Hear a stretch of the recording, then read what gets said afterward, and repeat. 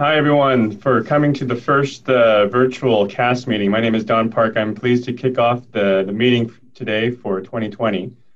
As you know, the COVID-19 pandemic has really affected us all throughout the world in many ways, in so many ways. So the moment that we realized that the in-person meeting was not possible, we wanted to continue to hold the meeting, even if it was virtual, so that we can continue the tradition of having this great meeting, and this now for the 15th year.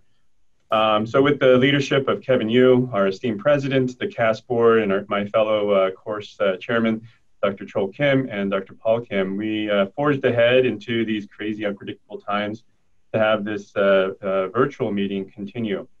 With the great help and assistance of Kate Laney, we partnered with Seattle Science Foundation to take advantage of their vast experience and resources in making a virtual meeting possible and make it the best it could be.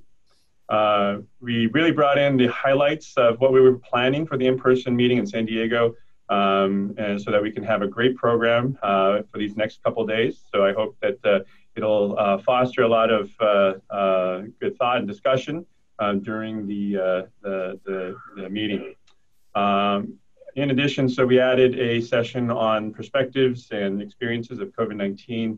We're still experiencing now, all the different practice settings, academic, private practice, nationally, internationally. And so we wanted to really kind of get the community together and just kind of share our experiences, and unfortunately that we're still living through right now.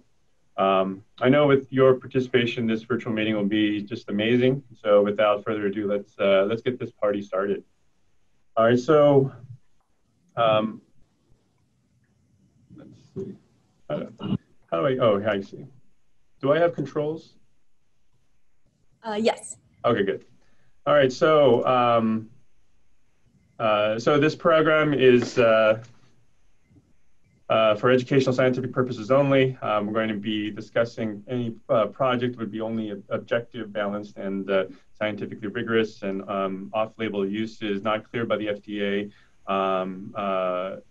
may be discussed. So we're going to have to refer to package inserts for labeling limitations. We'd want to thank our platinum supporters, so Globus Medical, for their generous support of the meeting. Eloquence for their support as well as a platinum supporter. Medtronic for their support.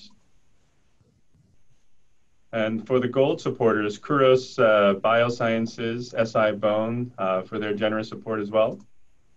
And our silver supporters, Bone Foam, Therapeutics, Depew Synthes, Medici, Miras, Orthofix, and Stryker for their support. So without our corporate supporters, it would be very difficult to hold even a virtual meeting. So it was very great to have their participation and support. So remember, everyone, this is a very interactive meeting. We really want to have your participation. So feel free to use the chat button on Zoom to add comments, questions for the moderator speakers. And then for the non-CME presentations, you can also use the chat function to ask questions and interact with the corporate sponsors. That way we can have good discussion. And then we are going to be intermittently just using our poll questions to pop up throughout the meeting so that you can get your idea, hopefully foster some discussions so that we'd be able to have a more interactive session. So you can also get CME for this meeting. So session 1 will be 0.75 credits, and session 2 with 1.0 credits, and then Friday as well for similar amounts. And so be sure to get your CME for the meeting as you participate. So I want to take just 2 minutes and pay tribute to somebody who passed away this past year.